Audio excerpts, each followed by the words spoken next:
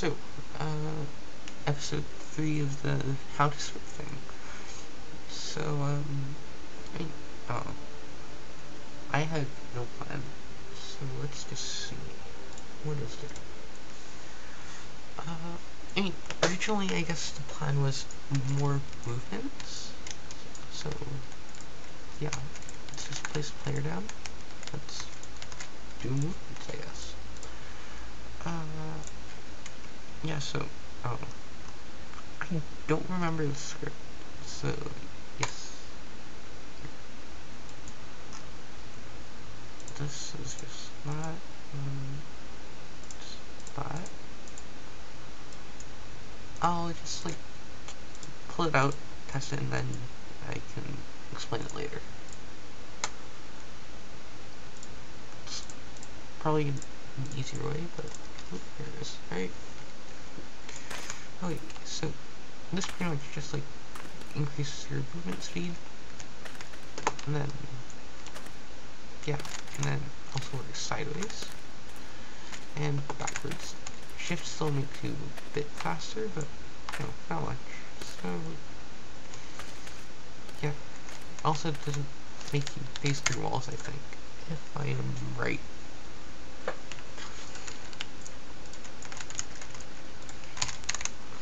Let's just test, let's do wood wall. Fine.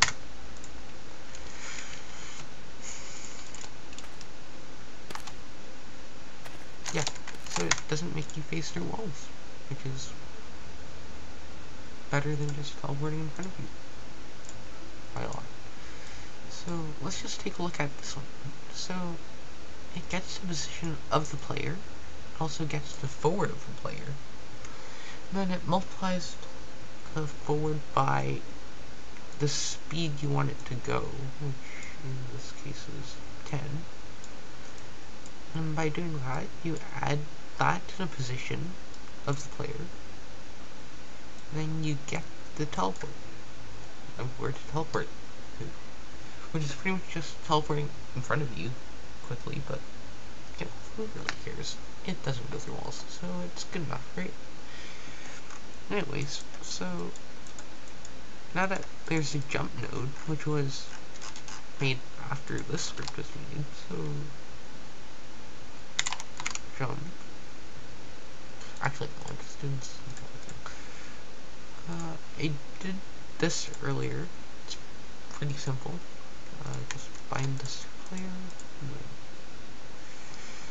Yeah, so this pretty much means that you need a almost frame perfect input. You just have to click B and space at the same time, and then you should get a double jump. But if you only press space, then it's normal jump. Press B and space, it jumps twice.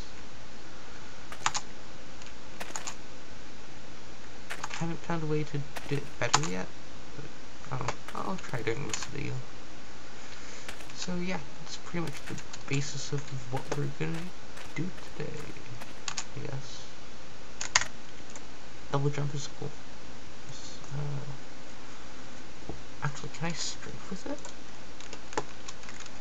I was thinking of adding some binds to N, and then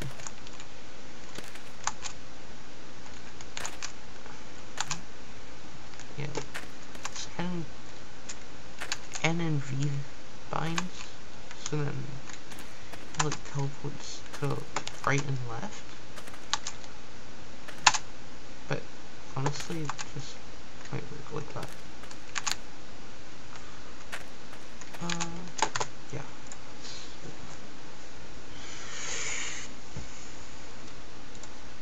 I'll just go with this real quick. It's on jump, and then if key B is pressed, then it jumps. If you're jumping at the same time. So, yeah.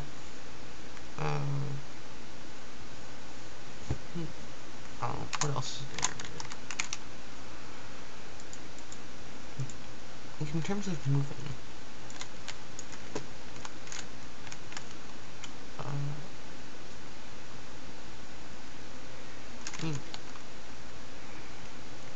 sure. I guess we could try adding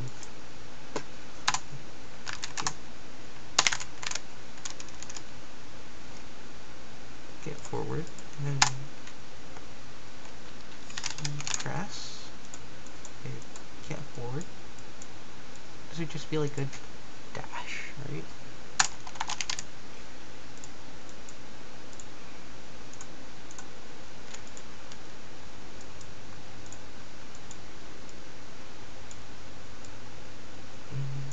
Also get position of person, obviously.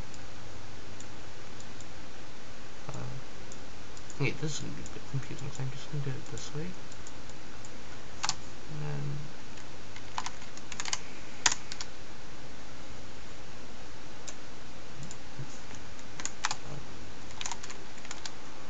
3D.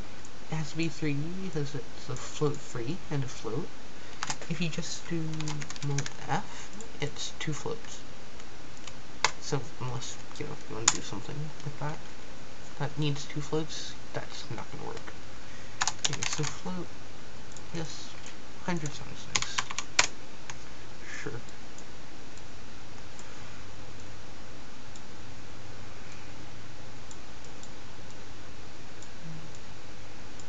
And then after that, you add 3D because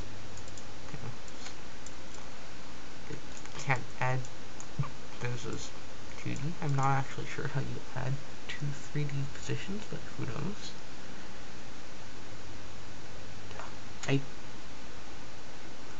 How does that?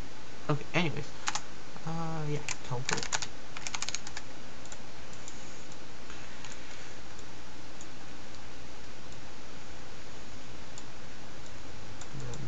Unit. And then I guess we could just set it to.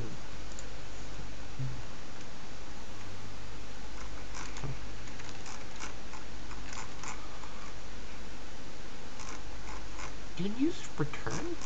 Oh, tab, sure. Tab seems nice.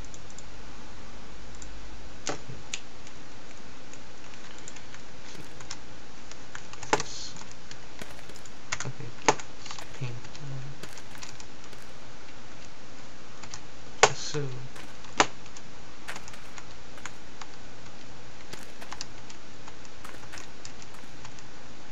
Yes. Oh, okay, yeah. That actually makes sense.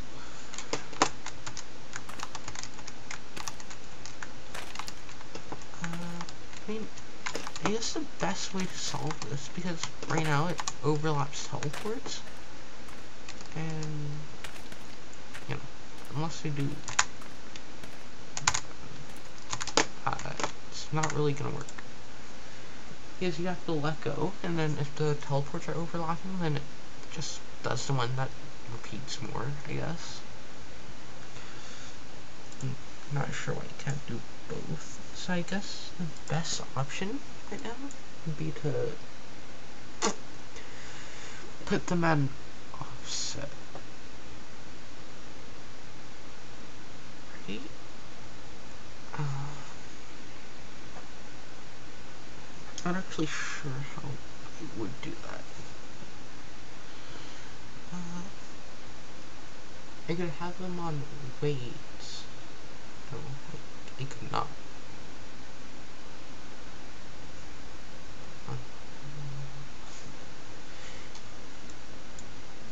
Actually, I could do start and this.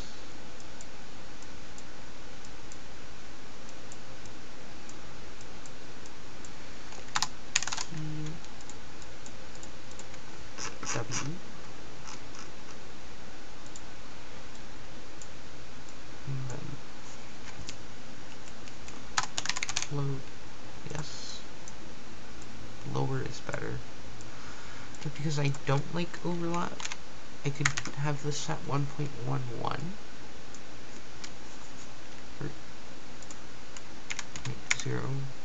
0.11.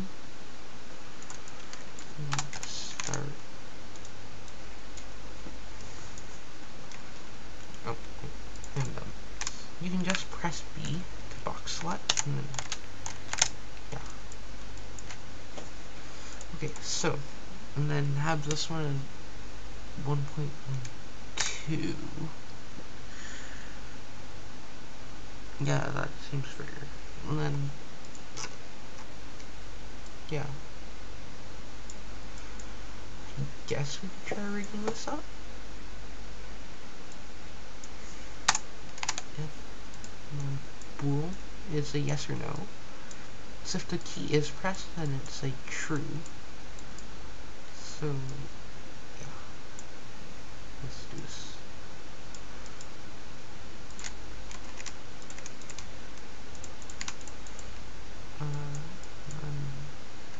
And that, obviously, because it's too lazy to open this thing up. I am sorry if you cannot hear me, because I am speaking quietly today. But really good, right? Anyways. So yeah, that's pretty much the idea. It's... Okay, that's dumb. Why did I do that? That should work. So in theory... Oh.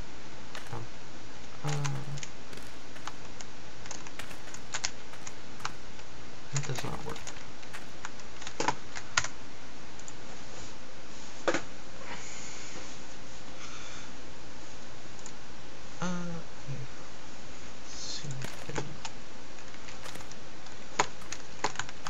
Okay. Okay. Okay, that does not work.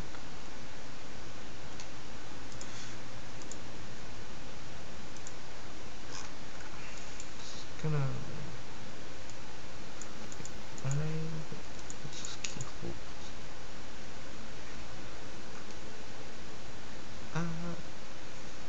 Yeah, okay. Let's just forget that.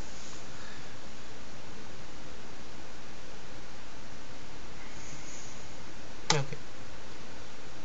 So, let's just delete this, because that's just really movement speed, right? So, we don't need that, do we now? That's the double jump, and then this is a dash. So, yeah. Let's just try this. You can jump and jump, and then yeah. You can also do that technically, but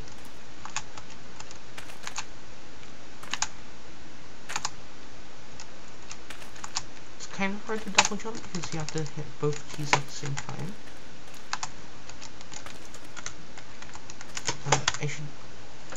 I should change this thing off from tab.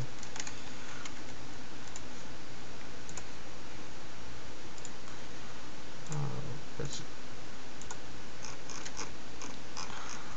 see. I guess N. Why not? Or M. Yeah, M.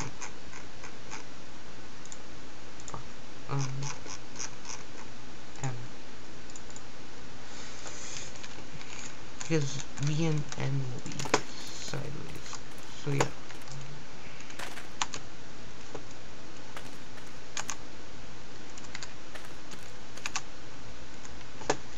This is pretty good, I guess. I'll say it's pretty good.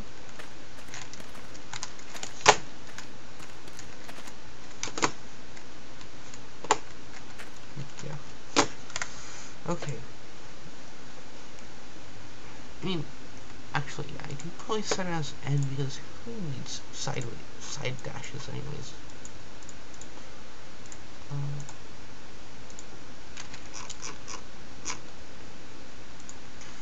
Okay, so what should I set V to?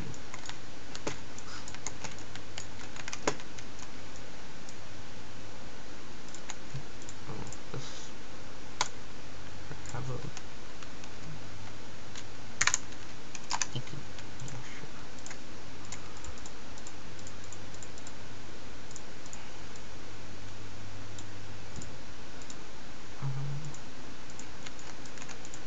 Yeah. And then let me just rebind this thing, because whenever you give a player a weapon, it debinds it, because it changes the unit inherently. So, yeah. We have a red dude over here on guard.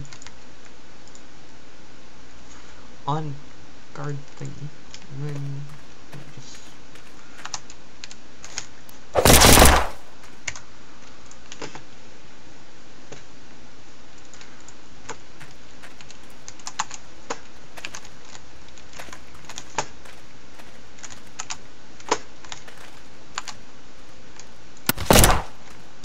yeah, so double jump is kind of useless, but let's just say there's guys in a room.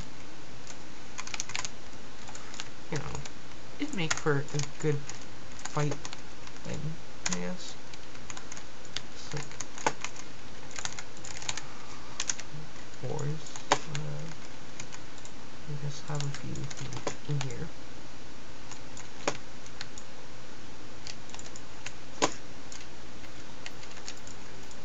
Nobody covers stairs, obviously, but this can be good there. You know. And then just corner. Right?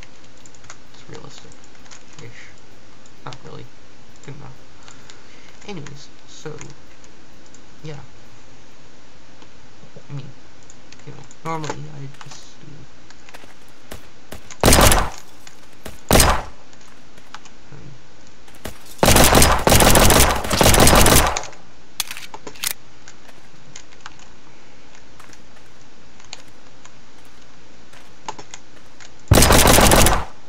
yeah, that's pretty easy.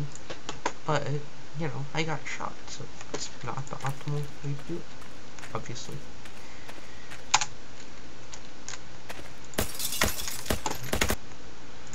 I misclicked because tab.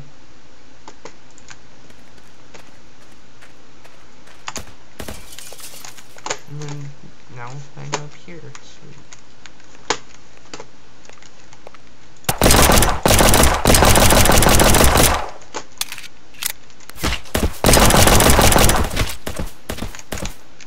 okay, that may not actually be much better. It would be fun. Right, that's all that matters.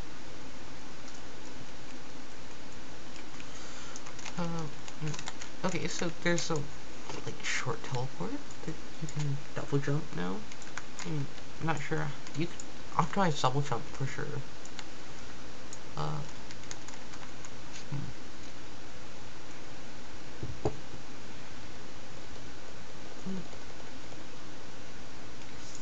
Think. Oh.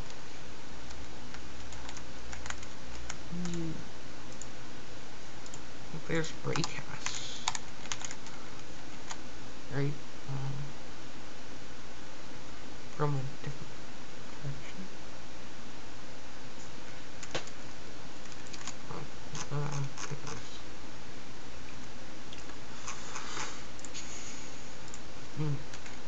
Let's see.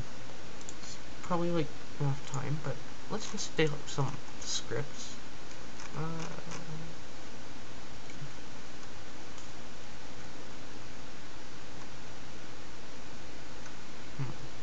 Let's see.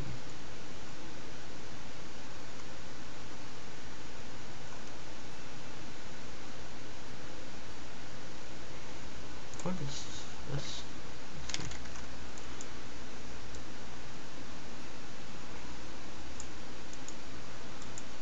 Oh. Oh, that's just like moving fast, I guess, and it heals, so yeah.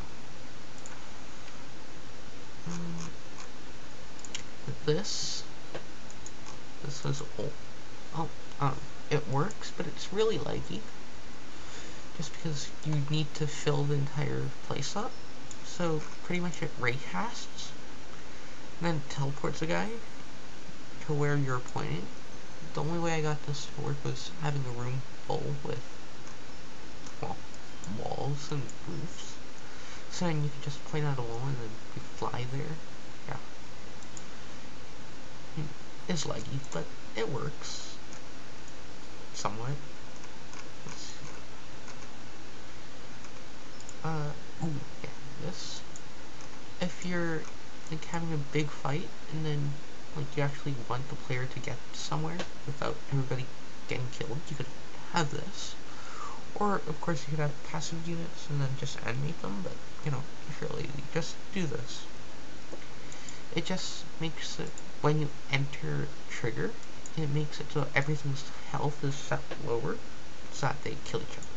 And you can fight the dudes.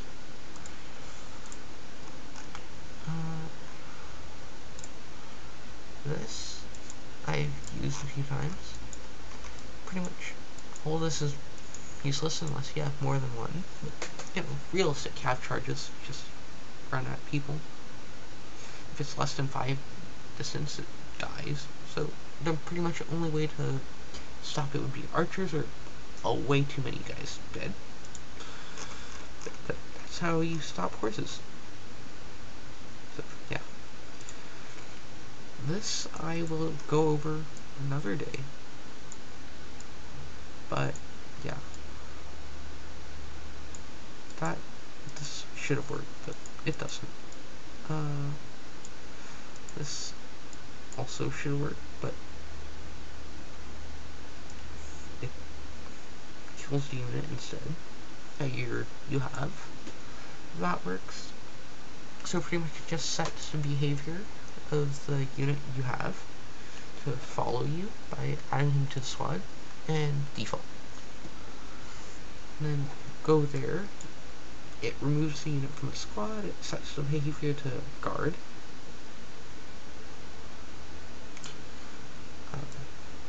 Yeah, well, removes from squad, sets to default, and then you raycast so it hits the location where you want him to go, and then you set him to guard so he stays there, and then you have him in the live position, because for some reason back then, if something's in guard position blank, and then you have it set target position, it stays in the guard position while moving, which is fun, because, you know, you can watch guys crawl, or you can watch them crouch over. Actually, I might try that later, just because why not?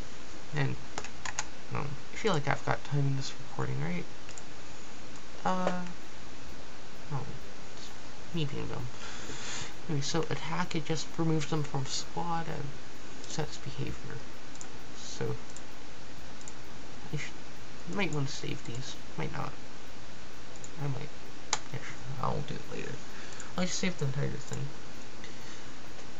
Okay, so I'll just remove the player, I guess. And then have an ancient knife. So actually, I might need a player. Anyways. Okay, so start. Set behavior. Might want to play for this, but who cares? Unit. This guy. Behave. I can't spell. Guard. Yes. Same unit, obviously. Actually, for the squad, I could do something with array. If you don't know what it is, it's an array of blank amount of things. And then it could be units, so like, let's just put 8 because that's squad size. And then you have all of their units as reference, and then you have a get random. And then instead of binding every single unit, and then you tell them to go there, or do whatever, you just drag one from randomly from the array. And then when you have them one of them like go there, and then you remove them. You also set that one as a variable, and then you re-add them when you press follow. I hope you understand that. But you could rewind, I guess, and then, yeah. Anyways, I will keep that in mind. So, guard pose. Normally it's ready, so I want him to lie. And then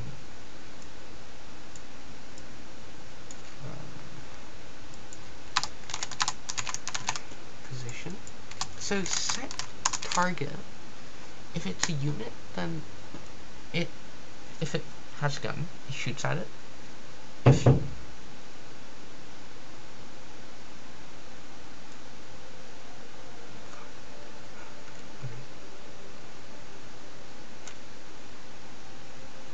If it's target position, then it just goes there.